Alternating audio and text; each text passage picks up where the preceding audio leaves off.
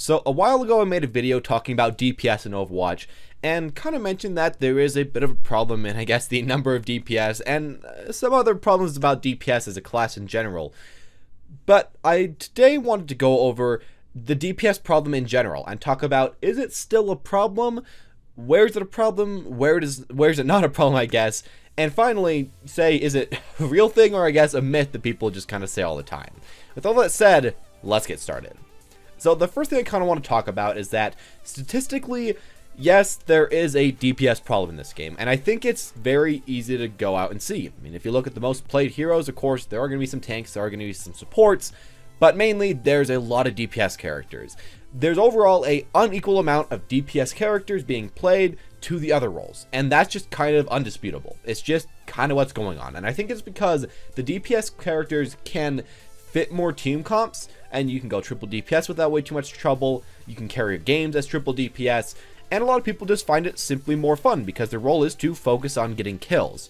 But I would like to say that even though I guess you could say there's a problem there, the majority of people do want to play DPS, there is oftentimes more support and tank players than you'd actually think. I mean, if you look up the actual statistics again, while there isn't as much tank players or as much support players, there is still a decent chunk of them in the community, and I think that's kind of interesting to see.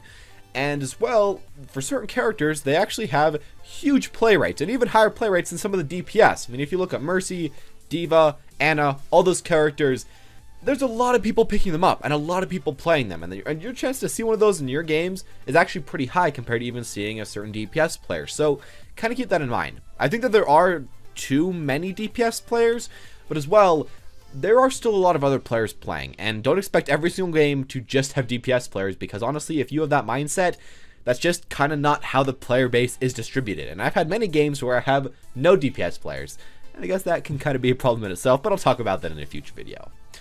Now, another thing I would like to talk about is the fact that I don't really think that the DPS problem exists as much in certain ranks. And let me go over this right here.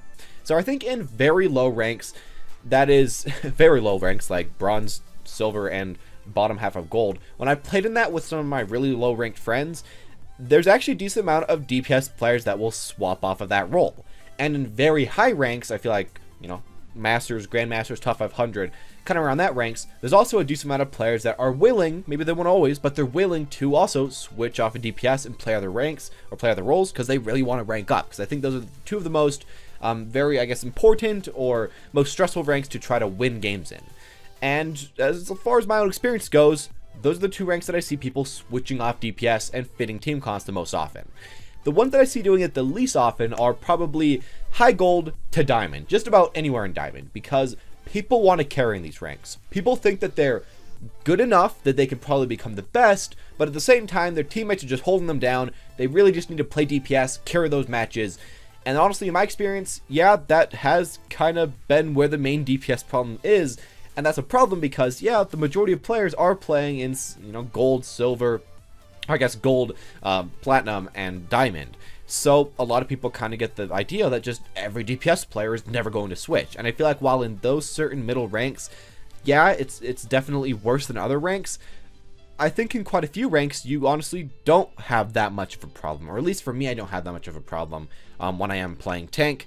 Most of the time, my team comps can actually end out going pretty well. And I will say, yeah, of course, there are a lot of games with one tricks in the top ranks and the bottom ranks, but it seems like the average player is more likely to switch than in the middle ranks, at least again from my own personal experience. So keep that in mind as well. This is just all of my own experience. Now, let me go back to a point that I just mentioned, the idea of being able to carry a game and control a game. Obviously, a lot of people in the mid rank really want to do that. I mean, everybody in every rank wants to do that, but personally carrying a game, I think those middle ranks mainly focus on that. And I think in Overwatch, the DPS feel, and probably actually do, have the most control over a game. So a lot of people want to play this role. Other roles do have a lot of impact. Other roles do have a lot of importance, and you can actually win and carry with other roles, but I feel like other roles oftentimes feel like you're just helping and assisting in your DPS winning that game, while playing DPS themselves is a lot more enjoyable to people because you're the one getting in there, doing the dirty work, getting the kills, winning that match for your team. And while in many cases, again, support and tank classes can do a lot, their class kits and their whole meaning of existence is, I guess, kind of to do some damage, but mainly to proc up the DPS to make so that they can do their job, to give them space, to give them healings, to give damage boost, to give crowd control, to give all that on a silver platter to the DPS, and hope that they can kind of finish it off with the damage needed. But something I'm going to say is that even if your DPS isn't that great, and even if you have a really bad problem with your DPSs, a lot of the times the supports and the tanks can actually proc each other up as well. And I think a really good example of this would be Brigitte and Reinhardt. Those characters, of course, do create a lot of space for a DPS, and if they have a Reaper that's coming in with them, that's great, that can work. But even without really anything else, those two characters can go in together, can help each other out, can shield, can do damage, can apply a lot of pressure, can get a lot of kills, can time their ultimates well together. And even if you don't have that great of DPS, you have to remember that a lot of the times, if you synergize with the other supports or with the other tanks, you can win a game in that case. And I feel like if you're a player that just doesn't know exactly what to do and you really just don't have any DPS friends, realize that, yeah, sometimes duo queuing with a tank or with a support could also help you win, because these characters, at least if you pick good synergies, can still help carry games and can still help win games. Another example, of course, is the classic Winston Lucio. Jump on the enemy backline, get some kills. Please make sure to keep that in mind, because yeah, you are kind of just trying to proc the DPS up, but you can as well proc each other up, which is something that you just can't forget when you're talking about this game. And I think a good example, I guess, as well about procking each other up and how effective that can be is the triple tank or the quad tank. And when you look into Overwatch and you see that there's metas and there's times, and even right now, where you can go 3 tanks or 4 tanks and still win that game, you should kind of be able to see how DPS maybe aren't a huge necessity. Maybe you don't need your DPS at all corners, at all times, to win that game. Sure, they are nice. Sure, you want that damage, and sure, the one that can get more picks and is more consistent will be more useful to your team. I can't argue against that. That's just pure basic knowledge. But a lot of times you can win without them popping off. And I think, again, looking at triple or quad tank, yeah, it kind of shows that having not even a great DPS or not even any DPS at all, you can still proc each other up, you can still deal damage. And yeah, I think that's kind of awesome to keep in mind when you are playing other roles. And as a DPS player, that might be kind of nice to keep in mind, because yeah, your teammates, even if you aren't doing that well, might still be able to win that game. Of course, you want to try to do the best you can, you want to try to help your team the best you can, but if you're having a bad game, it isn't all over immediately. And I think that's kind of nice for both sides to kind of keep in mind when going with that.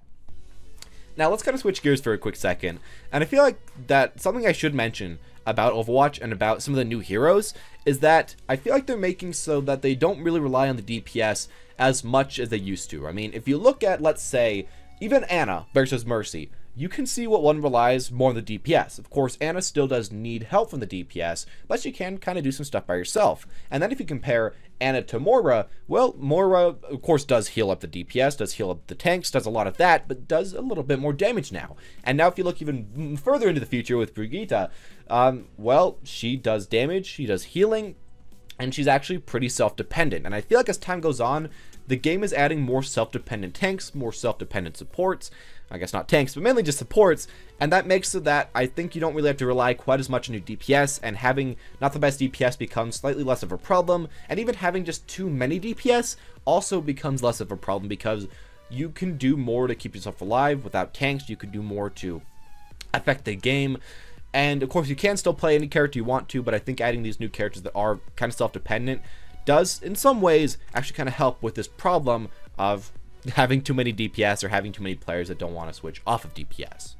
And I guess I want to say with my final statement, the really big thing that I think makes a lot of people think that the DPS are a problem is the fact that I think the average DPS has to be much more experienced with their character and put in a lot more time than the average support or the average tank of that rank. And that's at least from my own experience, because the average DPS is playing against a lot more people trying to get that character, a lot more people trying to get that role, and as well, a lot more bad team comps, because other people won't switch off a DPS, and if you aren't going to switch as well, you got to play with a lot of team comps that maybe just aren't the best, let's be honest here.